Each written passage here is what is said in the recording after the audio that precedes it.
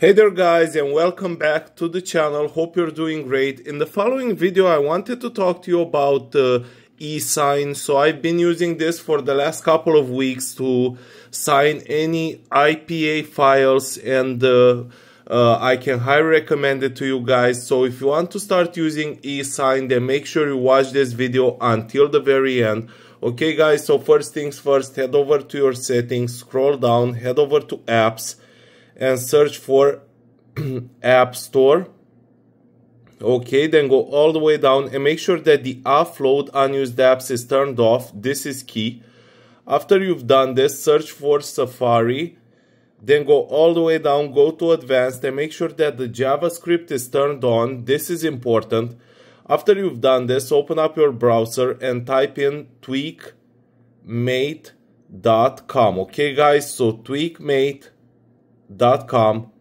And now once you're here, use the search bar and type in Esign, and you will see right here Esign.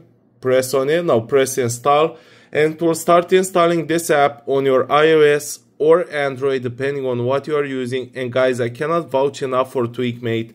They've been nothing short of great at providing different tweaked apps which are not available on the App Store, and the best part is that so far none of them have been revoked, which is a huge plus. Okay, so let's give it a couple of more seconds here.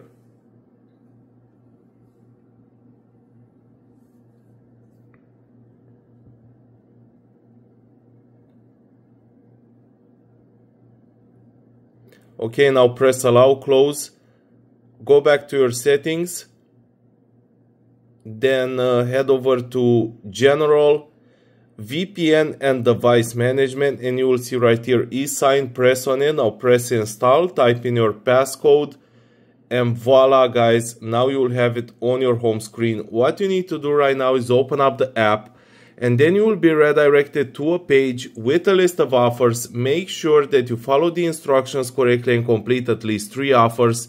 Some of them are apps, some of them are offers, but do make sure that you follow the instructions correctly for each and every one of them. For example, here we have to download and install this app, then run it for 30 seconds. Basically have this app open for at least 30 seconds. Some of the other apps have different instructions, so make sure you read them out. Okay guys, and after this just restart your phone, and then you should be able to use Esign to sign any IPA files. Okay guys, I hope you enjoyed this. Make sure to share this with your friends, like, subscribe, and I'll see you guys very soon again with a new video. Peace out.